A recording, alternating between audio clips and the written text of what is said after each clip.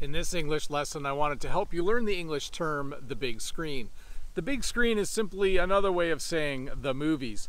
There might be an actor that you know really well and you see him quite often on the big screen. This would mean that that actor often plays roles in movies. So sometimes when you read a book, it might be adapted for the big screen.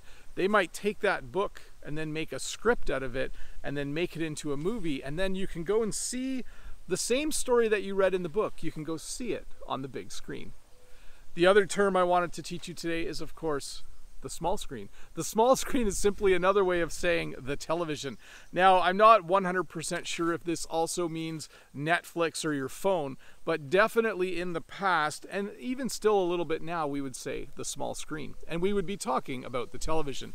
You might have a favorite actor who used to be in movies, but lately that actor has started to do to play more roles on the small screen. That would mean instead of being in movies, that actor is now normally seen on television.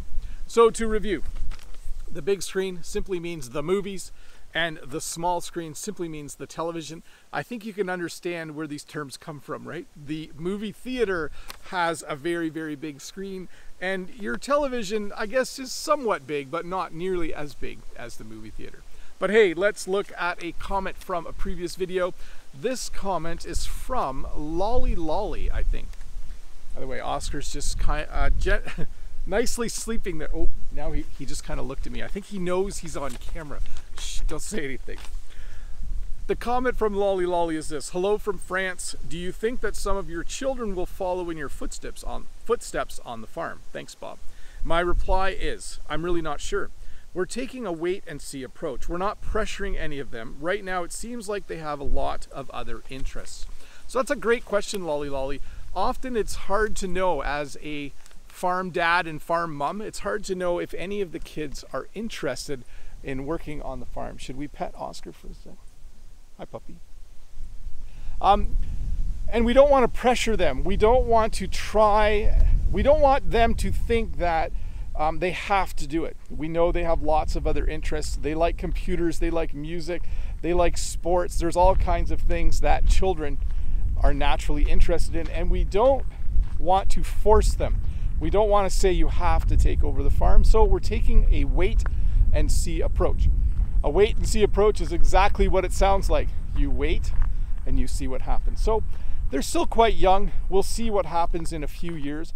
What often happens with kids who grow up on farms is later in life, when they're in their 20s or 30s, they start to have fond memories of what it was like to be on the farm. Anyways, I wanted to come out this way to show you that this tractor is totally fixed.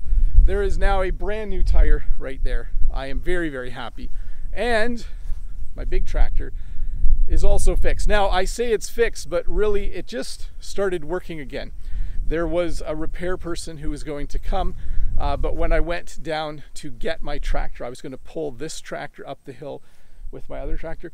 This one started fine and seems to be working. So what I'm going to do is I'm going to take a wait and see approach. Before I get someone here to fix it, I'm just going to use it for the next few days. I used it yesterday and everything seemed to be fine. So I'm going to take a wait and see approach. I'm just going to keep using it. I've checked all the fluids. I've checked all the levels. I think it's okay. And we'll just see if it stops working again. Anyways, I'll see you in a couple days with another short English lesson. Bye.